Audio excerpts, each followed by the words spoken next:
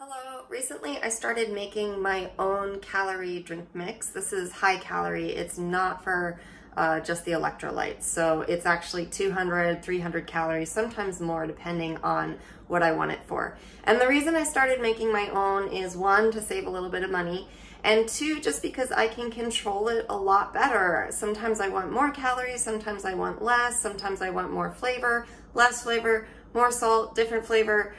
You know, it always varies. So if I make it myself, I can control it. So I'm going to show you what I do. And keep in mind, I've been doing this for a long time. So at this point, I don't really follow a recipe. I kind of just wing it. But if you want an actual recipe, there are so many. Just Google it, go online. You can find exact amounts. Otherwise, you can kind of do what I do and just sort of wing it. So I'm going to introduce you to all of the ingredients.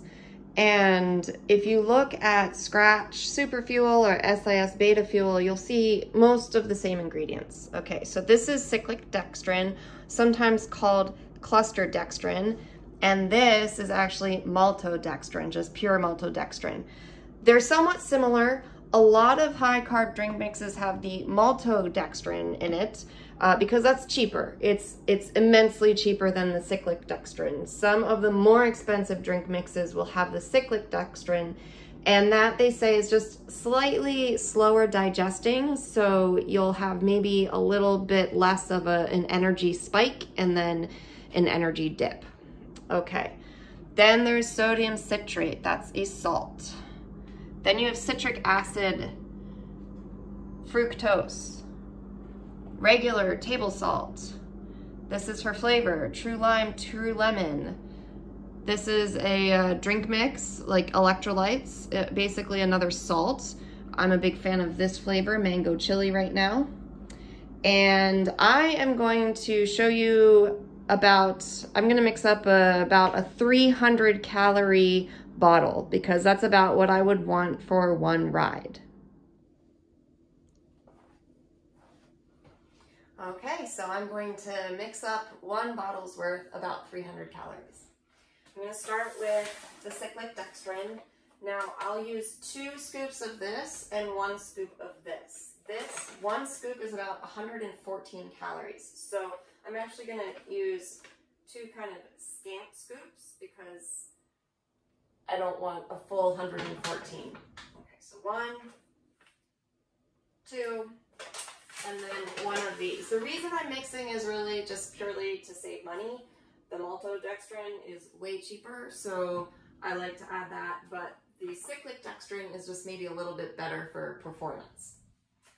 Okay, next, the fructose. This is a different type of carbohydrate source, and it's metabolized slightly different pathways in the body, so that's kind of why you want to mix different carb sources. But this is very, very sweet. These two are not that sweet. They don't have much flavor. And I personally don't like really sweet drink mixes. And that's actually one reason I make my own, because I want to cut the sweetness. So I'm really going to not use much fructose. This is 1 tablespoon. I'm probably not even going to add that full thing because I just don't want it sweet. Okay. Next, I want to add a little salt, and I have several options for this. So I could use my very salty drink mix, and this is plenty of salt. This is 1,000 milligrams. It's quite high in the salt. So if I add this, I don't need any more salt. But if I don't want this, I can add a little bit of table salt. How much is really up to you. Some people like really salty, some people don't. Some people need more salt. They sweat out a lot of salt, some people don't.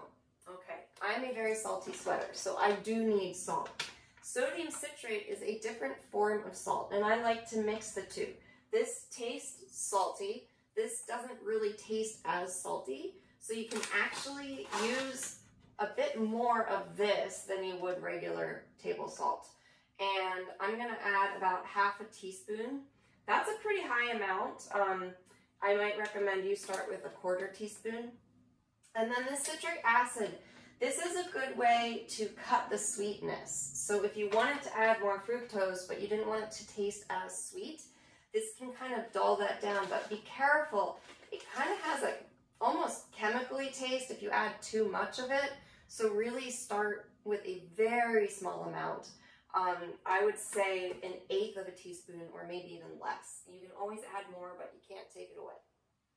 Okay? So that's just to cut the sweetness a bit. And then I like these as flavor. I've tried a lot of other flavors. I got like crystallized or powdered raspberry, mango stuff, and honestly, I just go back to this because again, it sort of cuts that sweetness, and I want that tart flavor when it's really hot outside, especially in the summer. So I don't measure these, I just kind of put in both, a little bit there, and a little bit here, there, I got more of that. And then you just mix it up, and you're good to go.